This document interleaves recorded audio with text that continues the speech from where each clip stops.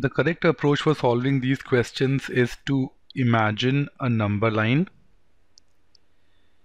and then equate each term here to 0. Okay, so you have this term would become 0 when x is equal to -2. This would be 0 when x is equal to -3, and this would be 0 when x is equal to +2. So plot each of these terms on the number line -3, -2 and +2. And now imagine there are these three terms. When the value of x is more than 2 in this zone, all the three terms are positive, right? Beyond 2, this term would be positive and therefore the other two would also be positive. Therefore, practically, we would have three positive signs. So it would be a plus sign here. Now, between -2 and +2, what would happen is that x -2 would become negative, the other two would still remain positive. So positive into positive upon negative, this would be something negative.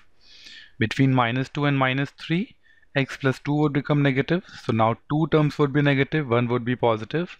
So negative, negative, positive. Effectively, we will have something positive. And beyond -3, all the three terms will become negative, and therefore the value of the expression would be something negative. A shortcut is that plot the terms here, we call them nodes. Plot each node on the number line. Rightmost would be positive, thereafter alternate negative, positive. And now we need to look at the values which are positive or 0. So this is one area, this is one area. Equal to sign is also there, so even the nodes can be counted. Okay, so the integer values less than 5. So one may think that 2, 3, 4, all three can be taken, but that's not correct, because when you assume 2, the denominator becomes 0 and the value of the expression becomes infinite, which is practically not possible, and therefore only 3 and 4 should be taken. And between -3 and -2, there are two terms. -3 can be taken and -2 can be taken.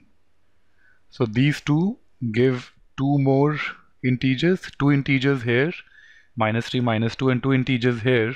In all, there are 4 integer values which satisfy the inequality and are less than 5, and therefore the correct answer choice is option D.